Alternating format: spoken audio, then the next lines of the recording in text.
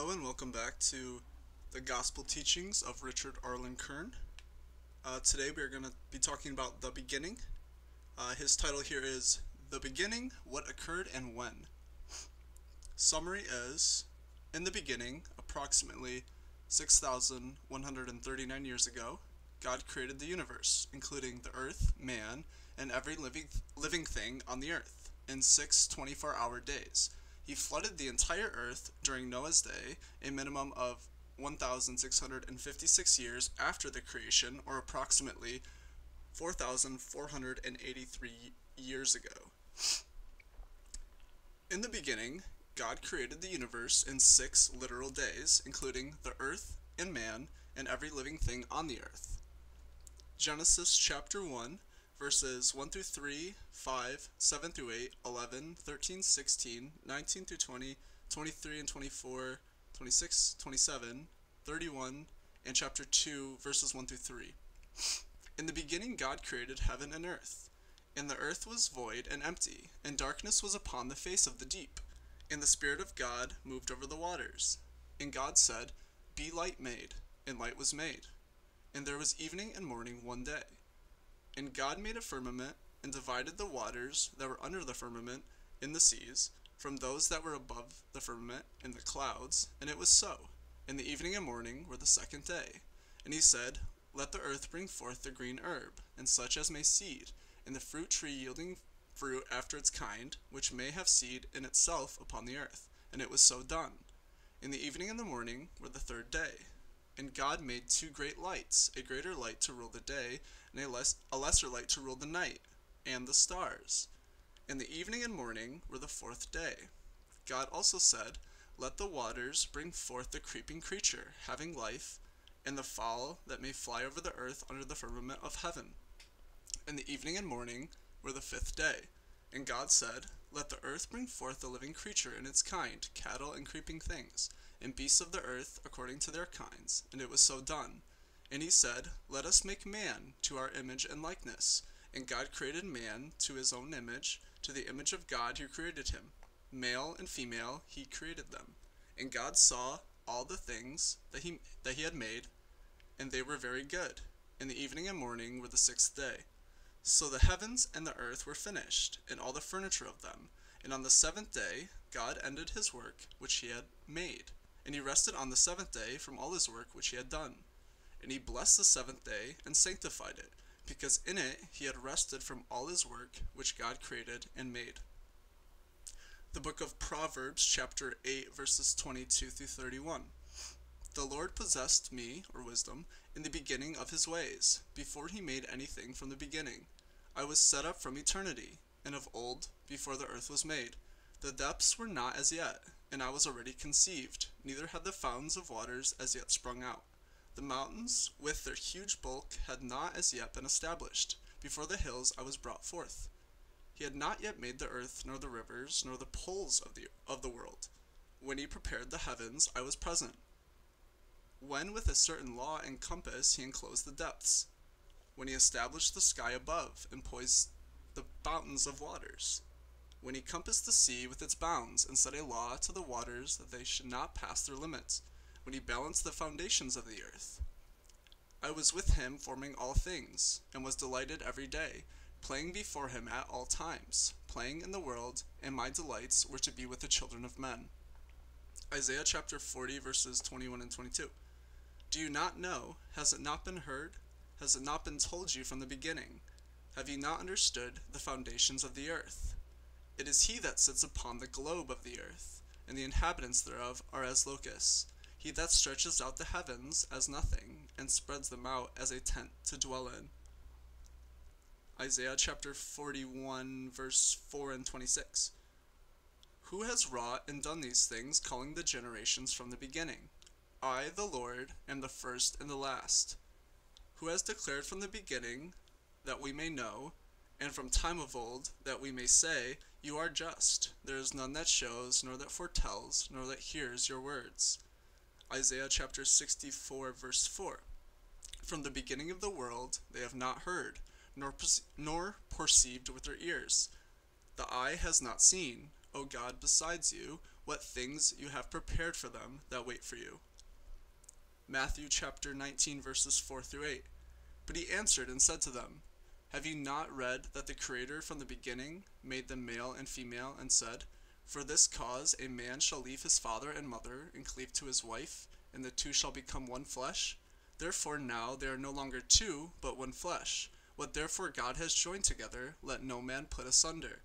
They said to him, why then did Moses command to give a written notice of dismissal and put her away? He said to them, because Moses, by reason of the hardness of your heart, permitted you to put away your wives, but it was not so from the beginning.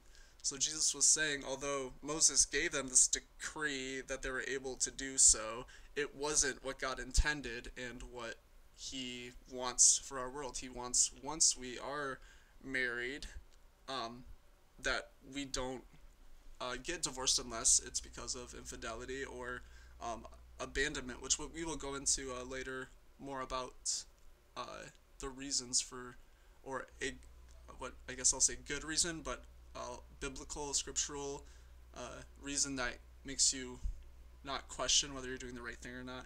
We will definitely get into that as well. Matthew chapter 24 verse 21. For then there will be great tribulation, such as has not been from the beginning of the world until now, nor will be. The book of Mark chapter 13 verse 19. For in those days will be tribulations, such as have not been from the beginning of the creation which God created until now, nor will be. John chapter 1 verses 1 through 3 and 14.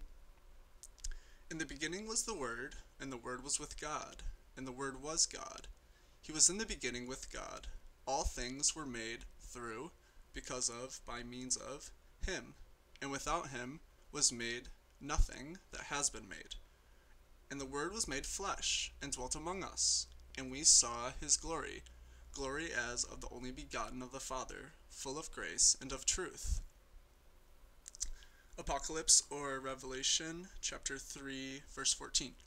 Thus says the Amen, the faithful and true witness, who is the beginning of the creation of God.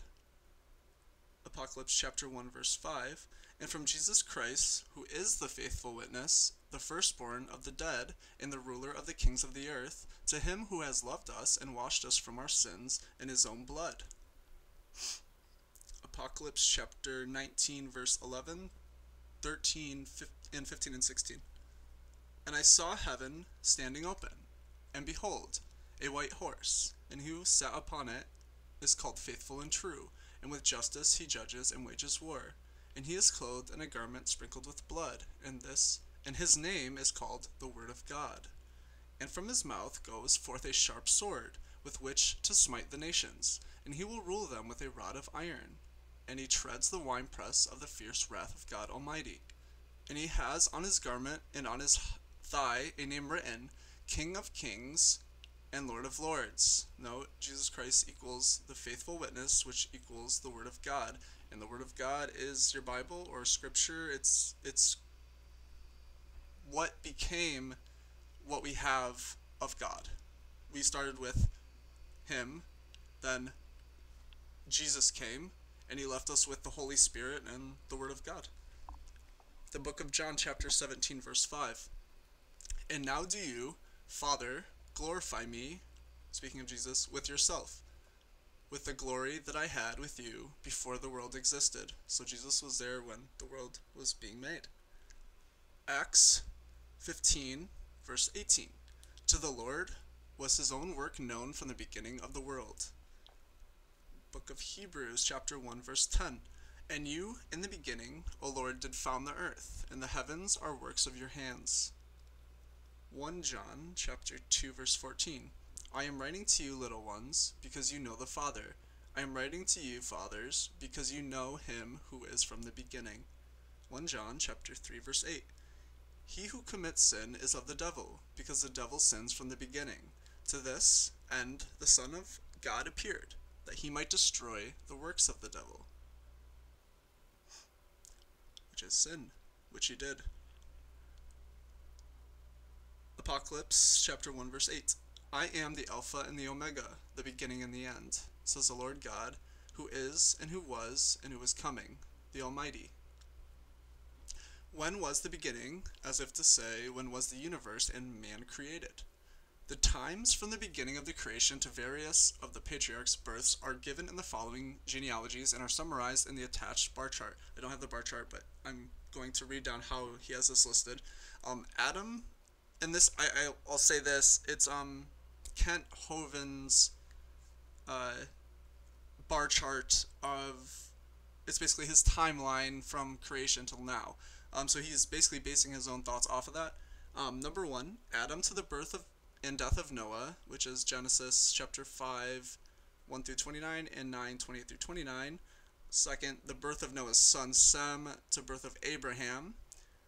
The birth of Abraham's son Isaac. And then his death, the birth of Isaac's son Jacob, who lived 147 years, and then Genesis 47, the birth of Jacob's son Joseph, which is unknown, but he lived 110 years. A listing of the genealogy of Jesus as recorded by Matthew via Mary's ancestry and Luke via Joseph's ancestry is also attached. If one compares the genealogy from Adam to Jacob as given in the attached bar chart that was given by Luke, one finds that Luke includes an extra descendant, Canaan, between Arphaxad and Sal. Also, examination of Matthew's list of descendants shows two things. He says that Joram begot Ozias. Joram begot Ozias only in the sense that Ozias was his great-great-grandson. This can be readily shown from the following scriptures, which is in 2 Paralipomenon 22, 1 and 11, as well as the descendants of them following in chapter 24 and 26. He says that Josias begot Jeconias. In actuality, Jeconias was Josiah's grandson, not son. More of scriptural evidence of that in 1 Paralipomenon 3:15 and 3:16.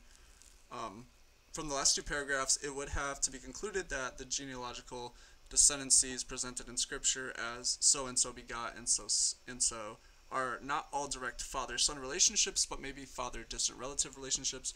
Thus, when one is trying to add up the years between different patriarchs or individuals, he must realize that the years he comes up with are the minimum number of years between those patriarchs or individuals, not necessarily the exact number of years, unless he can prove that only direct father-son relationships are involved or can adjust for missing relatives. Knowing from the above that we may only be able to determine the minimum number of years between some of the patriarchs, we may find from the attached bar chart that Noah was born a minimum of 1,056 years before the beginning of the creation. Genesis chapter 7 verses 6 and 11 show that the flood began in the 600th year of Noah's life, and therefore began a minimum of 1,656 years after the beginning of creation. The genealogies also show that the patriarch Jacob was born a minimum of 2,108 years after the beginning of creation. God tells us that Jacob was 130 years old when he and all his house went to dwell in Egypt. That's with Joseph, and that he lived there for 17 years before dying at age 147. Therefore, the time of the creation to the time of Jacob was 130 years. Jacob was 130 years old. A minimum of 2108 plus 130 is a minimum of 2,238 years. God also tells us that the children of Jacob left Egypt in the Exodus after abiding in Egypt for 430 years. Therefore, the time of creation to the time of the start of the Exodus was a minimum of 2,238 years plus 430, which is a minimum of 2,668 years. Historians have come up with two positions regarding the date of the start of the Exodus. Those working from a literal reading of Scripture come up with a date of about 1440 BC, while those working from archaeological excavations come up with about 1290 BC. Therefore, adding the time of creation and the start of the Exodus, a minimum of 2,668 years, to my date of 1448 BC, to the start of the Exodus yields a minimum of 4,116 years. Adding today's date of 2023, which I did change this, it was earlier before, to the above minimum of, which obviously it's 2023, that's why that's the way it is, to the above minimum of 4,126 years shows that God created the universe a minimum of 4,116 years plus 2023, which is a minimum of 6,139 years ago. If we assume that the minimum numbers in the attached bar chart are precise, as if to say included only father-son and not father-distant relative relationships between the documented patriarchs, then the time the flood took place was a minimum of 4,483 years ago. If father-distant relative relationships exist in the bar chart, however, the time of the flood would be slightly longer or shorter than 4,483 years.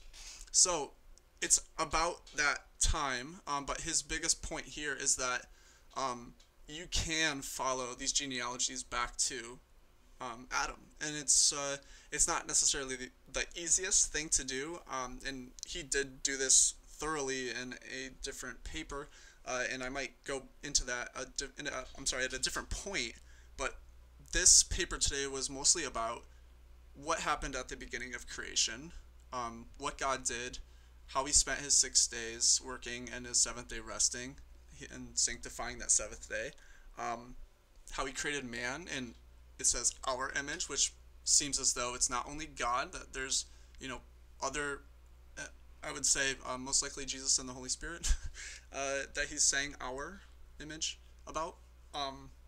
But also we have to realize that that's not necessarily physical until Jesus. So that's something we might not understand until we get to meet him.